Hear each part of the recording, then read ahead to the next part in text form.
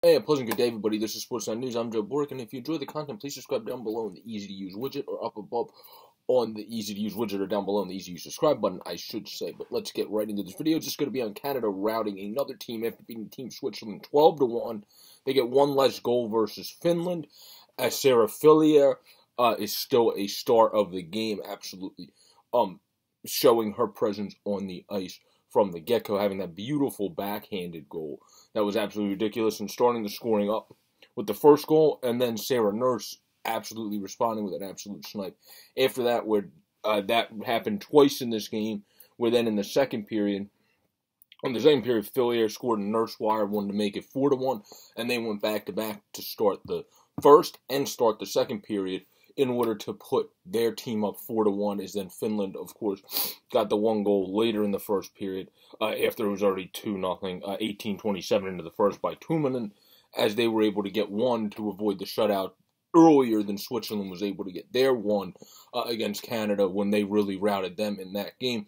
What I noticed from Team Canada, where, again, I'll say it, like, the women's prelim and women's hockey, I'm just getting into it. I don't know it is in depth as some of the other stuff I've done videos on. It's just fun to do videos on, and I'm watching it anyway, so cool to put the videos out. But from watching Team Canada, you can just it's very apparent to tell that once they get past the first guy, it's curtain. It's done. They're going to find the pass, they're going to find the shot, and they're going to be able to get it off. And then on top of that, when they make such good skating ability plays, they even get the plays like the play that Stacey tried to get at the Saunier later in the game. That then became a goal for Stacey, which was the 10-1 goal, if I'm not mistaken. Was a play that she did really good job, Stacey did, at getting around the defender and being able to have room in between her and the defender, but then it went off of a skate of Finland and couldn't even get over to Jill Saunier, Brendan Saunier, Lehigh Valley Phantom player's sister. But it still worked, because when you set up your plays great and you make the great first play, obviously it leads to a much higher percentage and high octane chance on the second. And nobody this far between Switzerland and or Finland was the team I would have gave a better chance than Switzerland to do so, was able to limit Team Canada enough where it was as soon as they got going, it was completely open, the floodgate, and they're gone. And that's what it's been in these first two games for Canada versus Switzerland and versus Finland.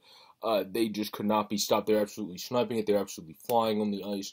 And they were just finding all the right areas to go to, whether it was hitting the beautiful pass or it was just making the first move on a little jab move and then getting around the defender and having all the space in the world, or what have you, or a beautiful backhand where you collect it like Fillier did off of the skate of the Finnish player and then get it and then backhand it top shelf on an absolute beautiful play. Canada's absolutely soaring. I would say from their first two games, they are the hottest team in the tournament to start. I mean, 11-1, 12-1, yeah. Switzerland, people thought coming in they would rout them and have a good chance of killing them, but not by, I think, a 12-1 degree.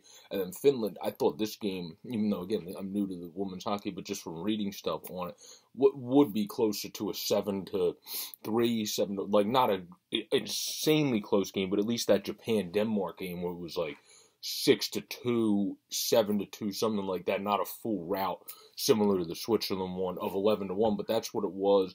The Finns also let in a poor goal in this game where Canada was able to shoot the puck and it went off of the goaltender's glove and in, and that's never obviously going to help you against Team Canada. So for Finland, I would have to give their performance like a C plus at best, because they just really went down immediately, weren't able to have any answer. They got one goal in the end of the first, but it kind of seemed like one of those, like, it didn't seem like, usually when you score at the end of the first, when I've said another game with hockey, no matter what it is, the World Juniors or NHL I'm talking about, it gives you that more momentum coming in the second. It didn't feel like that at all, because then Fillier and